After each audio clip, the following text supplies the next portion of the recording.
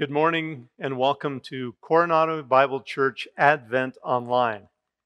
If you're watching this video, it might just mean that you're not back in Panama yet. But it could also mean Sue and I didn't make it back into the country, or that Panama is once again under Sunday quarantine.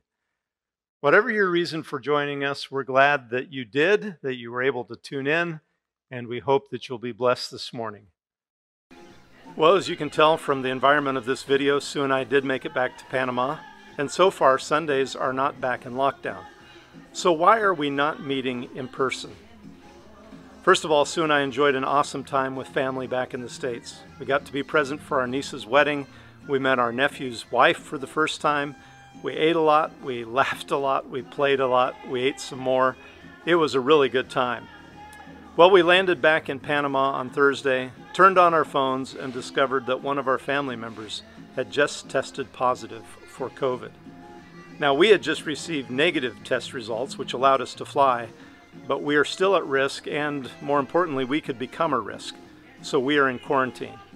As much as we were looking forward to being with you in person, sometimes prudence has to trump preference. Well, next Sunday, Lord willing, the service video, including carols and a message, will not only be online, but also shown in our facility. Sue and I won't be able to be there yet, but you can gather for some mutual encouragement. We'll be sending out the usual seat reservation email in the future. Because of how things unfolded, today's service will be abbreviated, but here's a special moment we had with Sue's parents to help prepare your hearts for the message. God bless. Praise God from whom all blessings flow. Praise Him, all creatures here below. Praise Him above, ye heavenly hosts. Praise Father, Son, and Holy Ghost. Amen.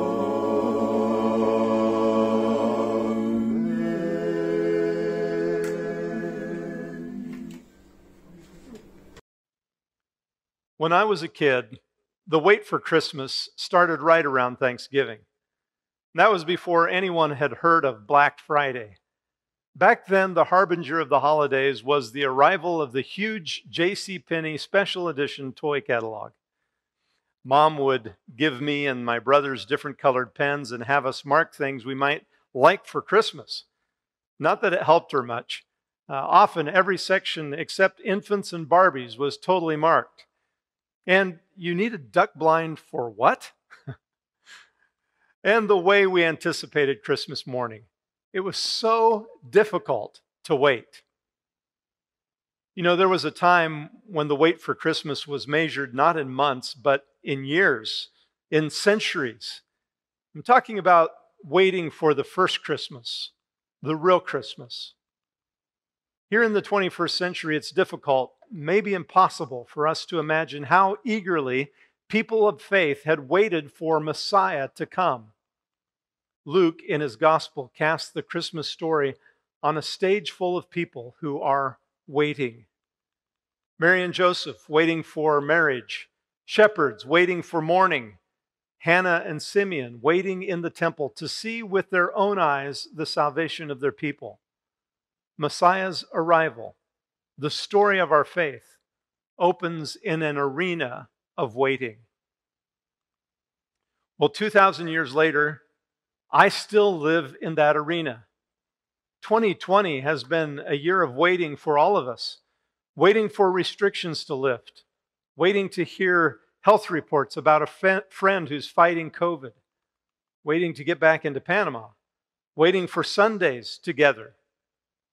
But it's nothing new. In fact, my greatest struggles in life are faced while waiting. Waiting for God to act. Waiting for God to answer, to illuminate dark passages in my life with the light of His purpose. And I know I'm not alone. Much of my almost 27 years as a pastor has been spent beside people who are in God's waiting room. A lonely woman longing for marriage. A husband waiting to see if his wife will carry through on her threat of divorce. A couple waiting for their marriage to just be tolerable. A bedridden 90-year-old waiting for God to take her home. A jobless father waiting for an opportunity to work. A wife longing for the day she doesn't have to. Young couples struggling to contain their desires as they wait for marriage. A man waiting on test results from the hospital. Parents waiting to hear from their estranged child. A man hungering for the day when his wife will be beside him in church. It's been in waiting with God's people that I've witnessed the deepest, most beautiful expressions of faith. Now, I've already kind of given it away, but if I were to ask you the most popular version of the Christmas story and where it's found in the Bible, what would you say? Would you guess Luke chapter 2? But Luke begins Messiah's story just 5 verses into his first chapter. We often skip this story in our rush to the manger. Luke begins his gospel not with the story of Mary and Joseph, but with another couple. It's their story I want to look at today because their story is saturated with lessons for those who wait. Today is about lessons for those who wait. Chapter 1, verse 5 says, "In the time of Herod, king of Judea, there was a priest named Zechariah who belonged to the priestly division of Abijah. His wife Elizabeth was a descendant of Aaron, and they were both well along in years." I missed one verse. Elizabeth was barren. They had no children because Elizabeth was barren, and they were both well along in years. So we have a priest and the daughter of a priest, but no children. What had the years of waiting meant for this couple? Luke doesn't spend any time here yet on that subject. He just sets up the problem and continues with the story. Verse 8 says, when Zechariah's division was on duty and he was serving as priest before God, he was chosen by lot according to the custom of the priesthood to go into the temple of the Lord and burn incense. There were 24 divisions of priests in all. Each division served only twice a year and then only for a week each time. There were limited numbers of sacred duties to be performed in the temple worship, but there were many, many priests. And so their duties were assigned through the drawing or casting of lots. It was kind of a priestly Powerball. Well, early Jewish writings tell us that the incense offering was like the grand prize of the lottery. It was a great privilege to perform a function that took you into the sanctuary, the holy place, just outside of the Holy of Holies. A priest was allowed to perform this duty only once in his entire lifetime. Many priests were never chosen, but this time the lot fell to Zechariah. It wouldn't be an exaggeration to say this was the most important day of his life. Zechariah approached the great altar outside with a censer, and he collected some of the live coals that were always kept burning there. The crowd of worshipers and priests parted as he headed for the large steps, taking him up towards the holy place between the two giant bronze pillars.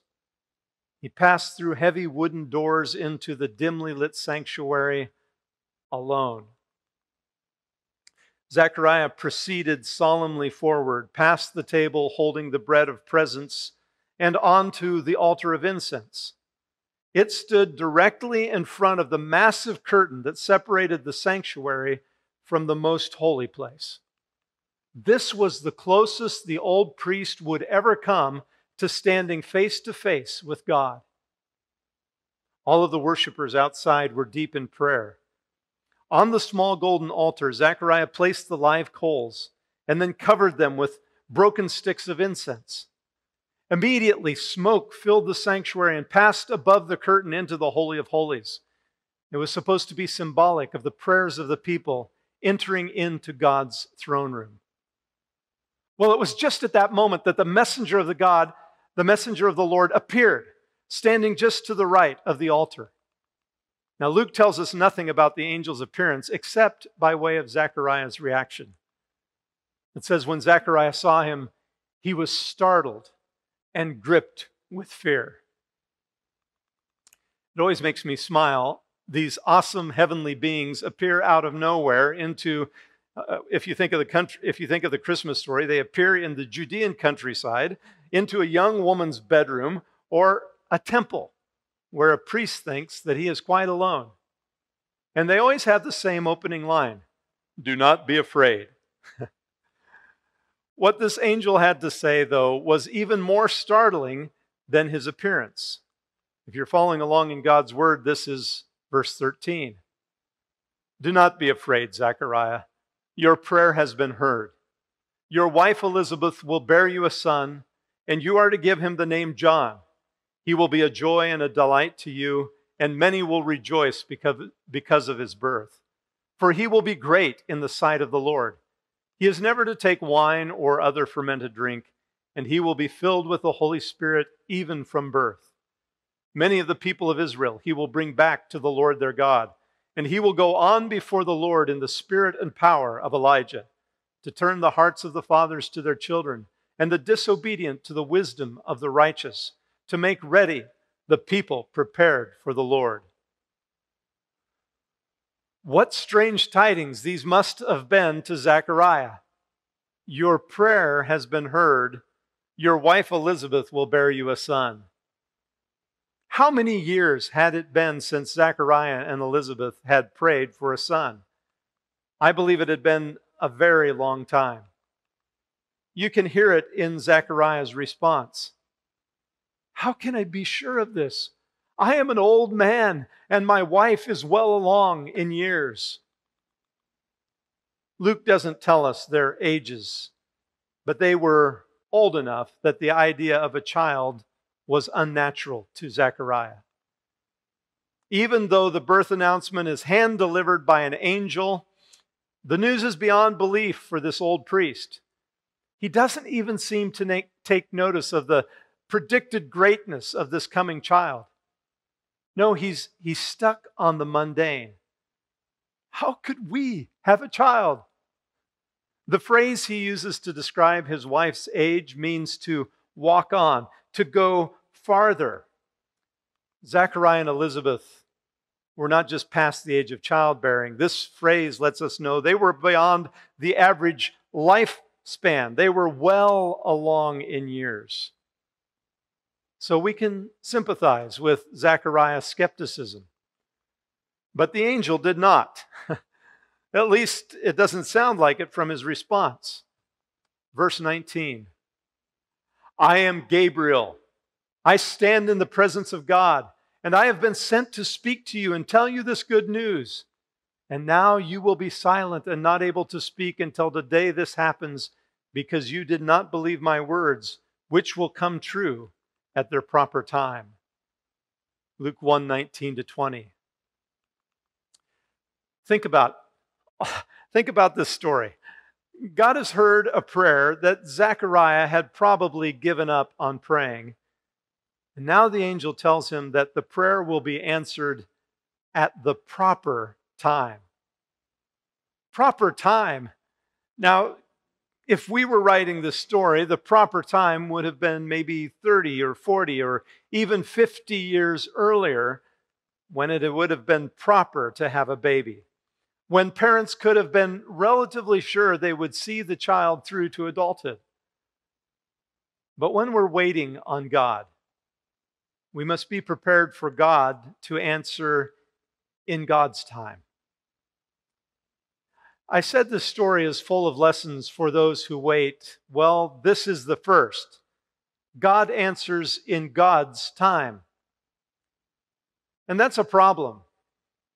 You know, I said I've seen some wonderful expressions of faith in waiting. I've also seen waiting turn to despair, and despair to bitterness, and bitterness to faithlessness. And I've seen faithlessness end in life-destroying sin. I have seen people walk away from everything they profess to believe rather than wait on God. You've got to believe more than the fact that God is on his own time schedule. I mean, that could be accepted as true, but in a very fatalistic way. Like, yeah, I know, God's going to do what God wants to do when he wants to do it. Forget about me. Somehow, you've got to get beyond that and believe that God's time is also the best time. I think stories like this one can help us gain that perspective. This wasn't just about Zachariah and Elizabeth. The birth of their son would impact much more than their personal happiness. It was part of God's great plan to save the world, a plan of which Paul wrote, "When the time had fully come," or at exactly the right time, God sent his son, born of a woman. Galatians 4:4 and Romans 5:6. The birth of John the Baptist was part of God's precision-timed invasion of the world. One of the reasons that our clock is so often striking a different hour than God's is because God is always doing more than we can imagine. God works in God's time because God is always doing more than we can imagine. That's the second point, the second lesson. God's timing is different because his plans are greater than ours. Zachariah and Elizabeth, probably their two most fervent prayers throughout their lives had been, "Send us a son and send Israel a Savior."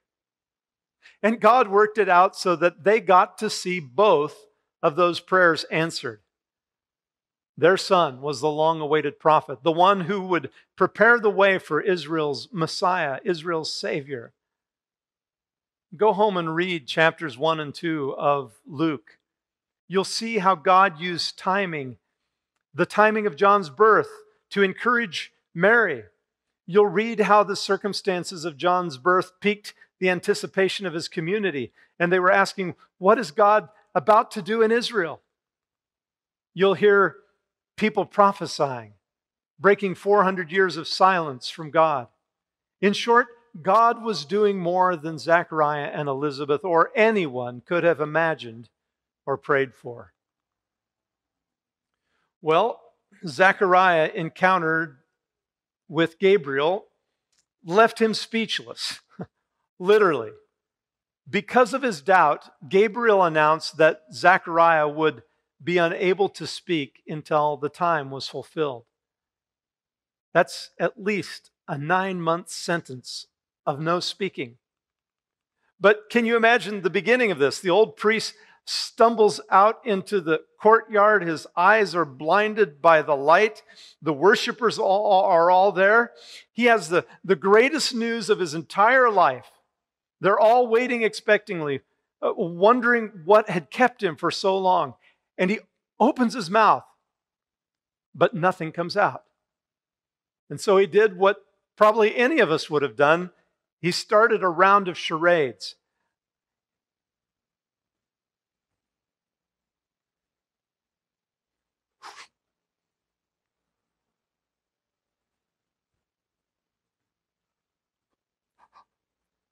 I don't know how it went. That's probably a bit overdone. But that's in the story. Luke tells us in verse 22 that the people realized he had seen a vision in the temple, for he kept making signs to them, but remained unable to speak. Now, this extraordinary story takes a rather ordinary turn. Zacharias served out the remainder of his time at the temple. He returned home to Elizabeth.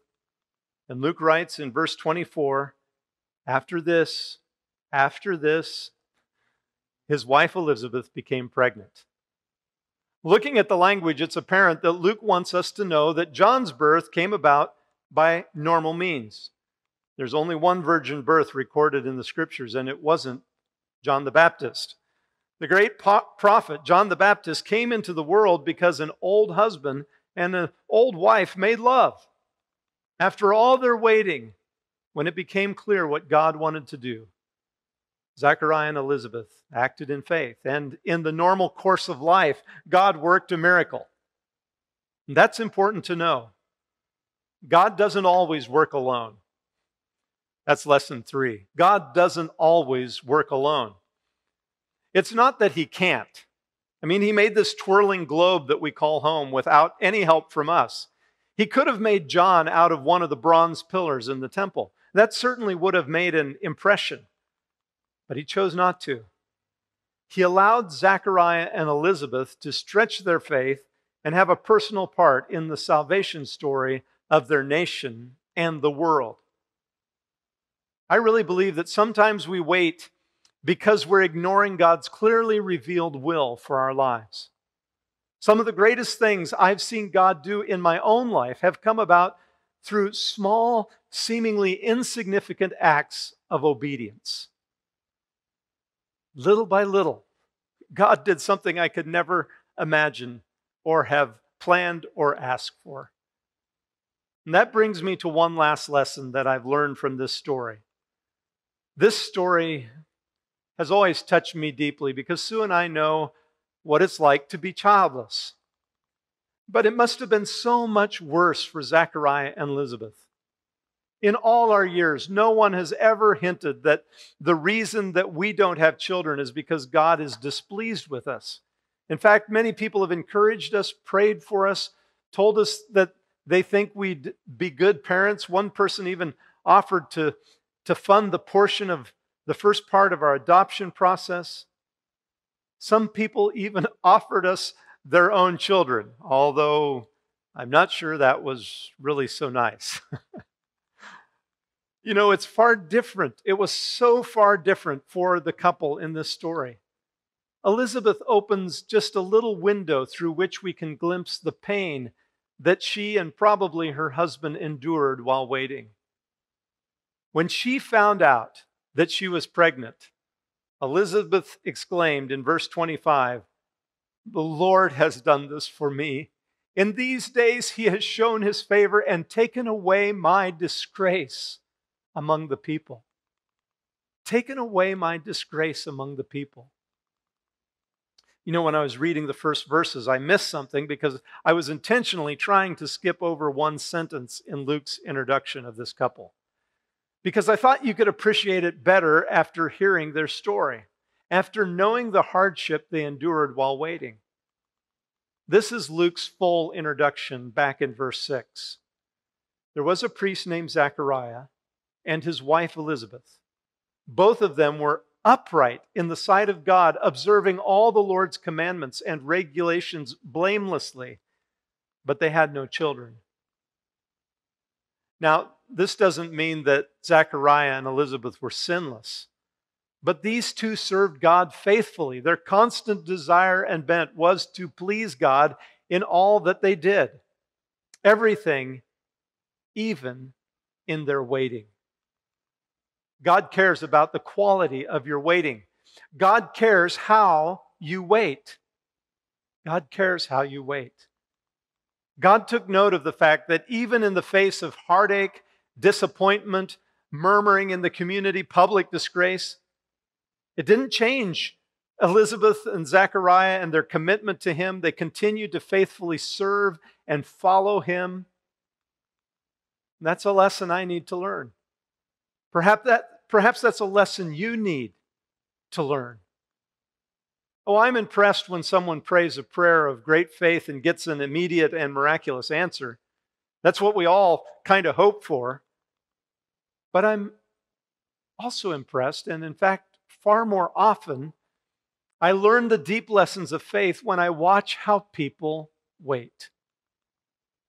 When you're waiting for a husband and you honor God with your time. When you have no children, but you befriend lonely people in the church or take in orphans. When you pray for your wife even after she divorces you.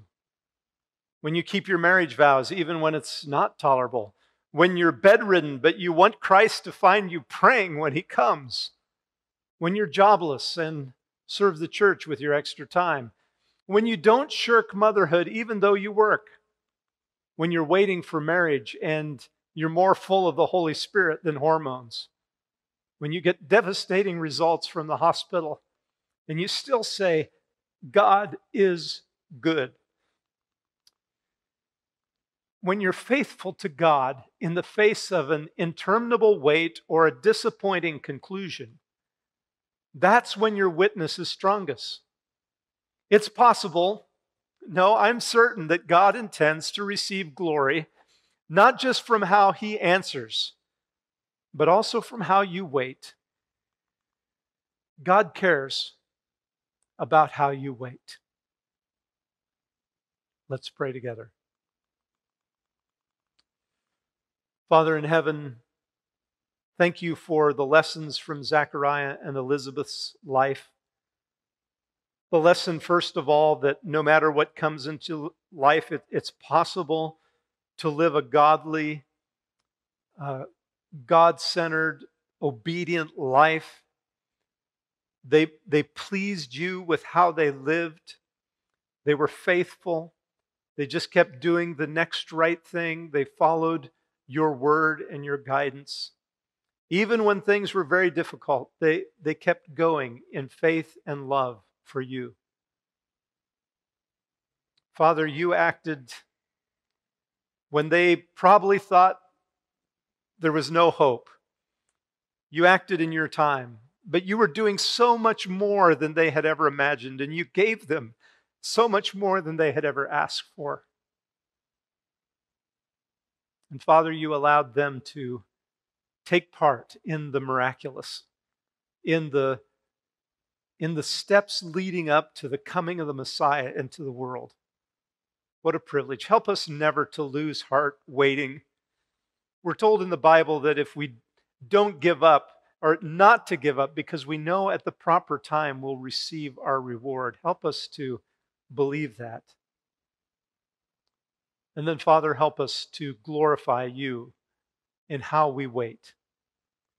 How we wait for this world's condition to get better, sometimes working to make it better, hopefully ourselves, but whether we have power or not to change the world, to be the best follower of Jesus Christ in it that we can be.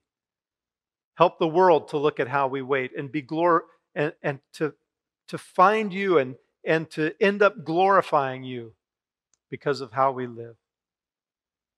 We ask these things for the continuing glory, the ongoing proclamation of our great God and Savior, our Messiah, Jesus Christ, in whose name we pray.